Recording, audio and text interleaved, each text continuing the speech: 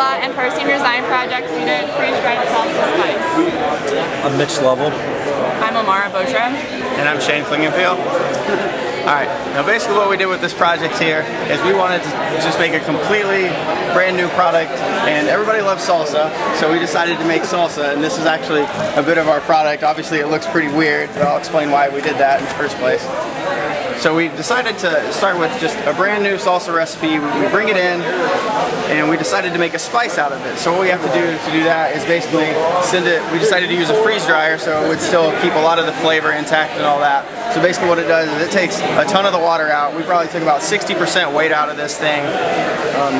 Our process, we lose almost half in just water alone, and we just basically run it through the process. And we mix it, we chop it, we freeze it, and then we dry it, and then we've got this part of our process right here, and it's not completely done. What we would do is we would grind this up, and then hopefully we would be able to sell this as just a spice on our, like you can see in the store, just normal consumer can buy, or we can even sell this to people who make authentic tortilla chips, and they can put this straight into the dough.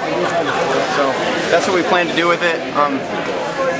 At one point we decided to see what we could save in energy and all that stuff, and in our batch it's about 2,500 pounds, and we're going to take about 1,200 pounds of water from it, and we're going to remove this from the freeze dryer, and we're just going to hold it in a tank. And at one point we have to disable the enzymes before we even start the process, so that's what we're going to use the water for. And then you can imagine when you're making salsa, if you make fresh salsa, you're chopping up tomatoes and onions and all that stuff, so you're going to have a decent amount of waste. So we decided to compost that. That way we can sell that soil product afterwards for a little more extra money, and saving some energy and not being able to save some cost and getting rid of the waste. What aspect of the project was the most challenging to figure out how to make it work correctly for your application? The first thing is trying to estimate the freezing point of the product, because you have to freeze it before you even put it in the freeze dryer. So, and because our process has at least like 10 different ingredients coming into it, you have to count for all that and try to calculate properly for the freezing point depression. And then actually being able to try to figure out our own special recipe for the freeze dryer. It's a super long process, takes almost 2 days to do that.